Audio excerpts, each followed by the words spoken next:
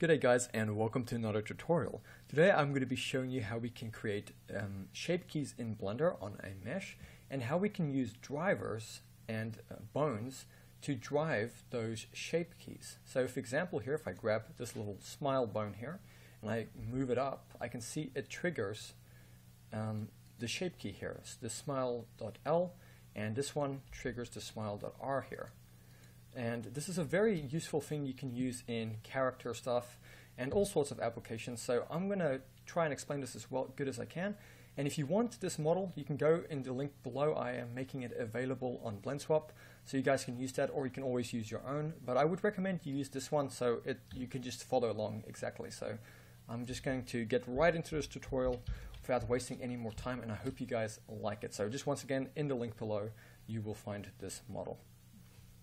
Okay, so once you've downloaded the blend file from BlendSwap and you've opened it up, you're going to see this right here. So you're going to see the character and then a node setup, but we're going to go to our default. So I'm going to click over here and I'm going to go to our default settings, and you're going to see this is what we have. Now we only really want the head here, so I'm going to select the backdrop, the lighting, the camera, and I'm just going to go M and move them to the second layer. And I'm also going to select this hair here, this scalp. I'm just going to go M and move it to the second layer as well, and these eyebrows. Okay. So all we should have right now is our head here, the eyes, and this shirt here. Cool. But the thing we're going to be working on is the mesh here, the character itself. And it doesn't matter if you have a full character or just a head like this, it'll work either way. And what we're going to be doing is adding shape keys to this. So I'm also just going to enable texture mode because I like the way it looks better. So with that done and my mesh selected, we're going to go to our mesh data tab here. I'm going to click on it, and we're going to see under vertex groups and between UV maps there is something called shape keys. So we're going to drag this down, give us more space to work with. And we're going to hit the plus key while this is selected, so hit plus. And it's going to create our basis. And our basis is the unedited mesh. So if we ever need to revert back or we've messed anything up, we can go back to this one. And we always delete this one last when we're deleting shape keys. So after we've created our basis, we're going to add plus again. And it is this point where we can add things to these shapes here. We can like come in here, make an edit, and make shapes. And I'll give a demonstration here. So if we take this shape key 1 here, and we turn the value all the way up to 1, I'm just waiting for it to respond here. For some reason, Blender has been very slow these days. So drag the value here all the way up to 1. And once you've done that, and you have this key 1 selected, the value is at 1, you go over to edit mode. And we're just going to make sure in our tools panel here that under options and under mesh display, we turn off X mirror. And then we're going to select any one of these vertices in the corner of the mouth. We're going to make sure our proportional editing is unconnected.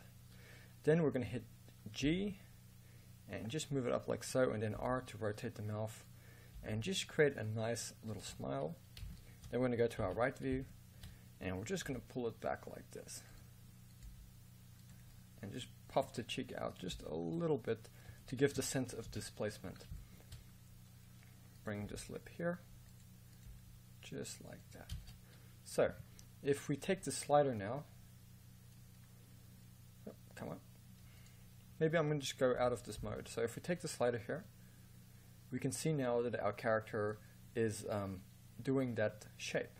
So at 1, it applies the shape 100%, and at 0, it's completely gone. And we can go anywhere in between. So we can now go ahead and rename this from key 1 to smile.R, because it is our right side smile, or actually I should say our left side. Okay, and then what we can do, instead of doing it on the other side again, if we just drag this all the way to 1, smile 1, we can mirror it over to the other side. So we're going to go hit the little plus sign here with this all the way to 1, so, not the plus sign, the little triangle here, and we're going to go down to new shape from mix, and then with that still selected, we're going to go to mirror shape key. So if we go and select our second key here and drag this all the way up to 1, we're going to see that it does the same thing on the opposite side.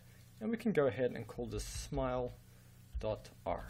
Okay, so we have our base here, our smile.l and our smile.r, and if we want to set everything back the way it is, hit this little X here, not the plus but the X down here, and it'll set everything back again. And if you ever wanted to undo all of this, just delete these two and then this one last. So we're just going to focus on these two shapes today, smile, the smile here. And it's just to teach you guys the basics of shape keys and how to apply drivers to them. So with that done, let's create an armature. So I'm going to go Shift S, cursor to center, and then I'm just going to go add mesh, or not mesh, go to armature, single bone. Then I'm going to go to my right side view, move the bone back to here, and also under my armature settings, just make sure X-ray is enabled. Then I'm going to go into edit mode on my bone. I'm going to drag this bone down like so, and then go E with this knob selected, and then with this knob selected, just go E and extrude up. And this is just a quick little example. And then we're going to go to our front view, and I'm just going to grab the head bone here and go Shift D to duplicate it, and then I'm just going to scale it down like so. And put it at the corner of the mouth, then go to my right side, bring it forward just to the corner of the mouth here. And that's going to be our driver bone. So when we move this around, it's going to make the drivers react and accordingly based on the axis we move it. So it doesn't matter if you don't understand what I mean, we'll get to that in a second. So with this bone selected, we're going to hit N to open up our properties panel, and under item, under armature here, we're going to go to the bone setting here. I'm just going to name this smile dot capital L, smile dot capital L. And it is very, very important that you name it correctly. You need to have a dot and a capital L. It has to be capital. And then with this bone seal selected, all we have to do is go to armature and symmetrize. And what it has done, it has automatically symmetrized this bone here and put it on the opposite side and renamed it to smile.r, which is very important, and it means we're working in the correct manner. So I'm going to select both of these by holding in Shift. Then still holding in Shift, I'm going to select the head bone, go Control P, and make this keep offset. So we've parented these two to the head bone. Now we can do the fun part, and that is adding our drivers. And in the meanwhile, I'm just going to, even though it's not necessary, just out of habit, I'm just going to rename these bones. So I'll name that head, name this one neck, and I'm going to rename this one chest. Awesome. Now we can do the fun part, like I said. So we're going to go out of edit mode on our bones here, go to object mode, and then I'm going to select the mesh, and we're going to go ahead and add a driver now. So I'm going to go to my smile.l first. I'm going to right click on here, hover over add driver, move to the left, go down, and we're going to say manually create later. So click on that. And we can see here it's gone pink here over these digits. And what we do now is we go to the side here, we'll see this little triangle here. We're going to pull on this to open up a new tab. And we're also going to get rid of our tool panel by hitting T over here, and also get rid of our tools panel this side and our properties panel. So just get rid of that.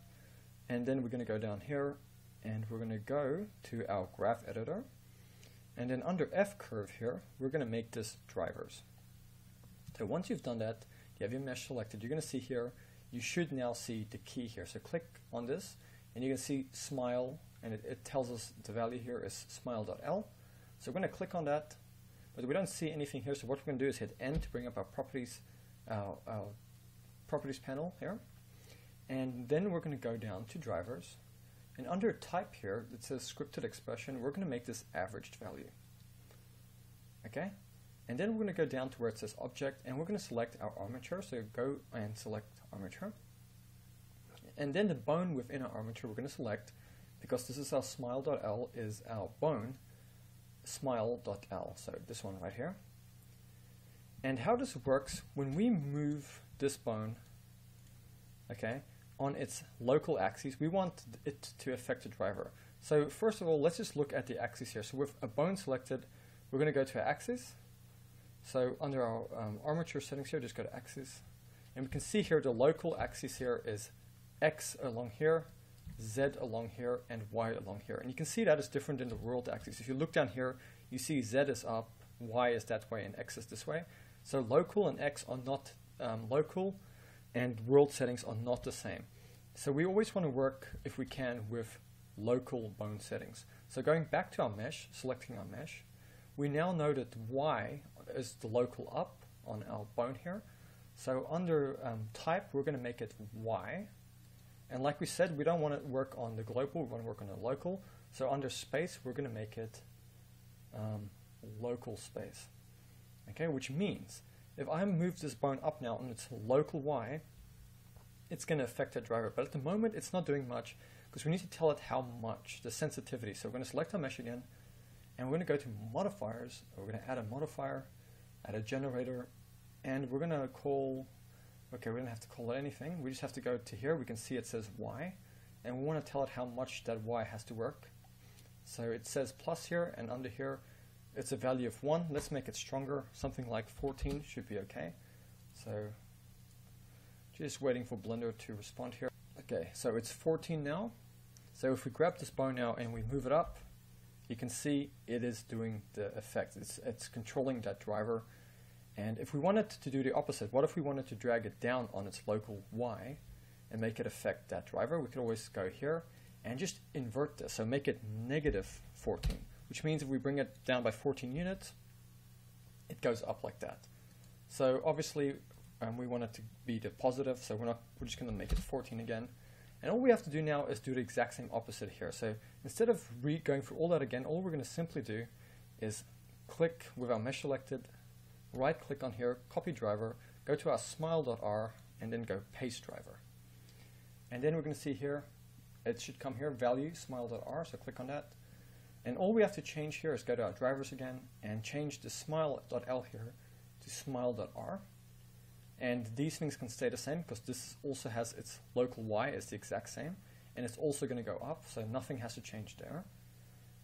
And yeah, that should work. So if I grab this bone now and I move it up, there we have it. So it's the character is now smiling, and this one is now smiling. So that is how we can use drivers to work with our shape keys.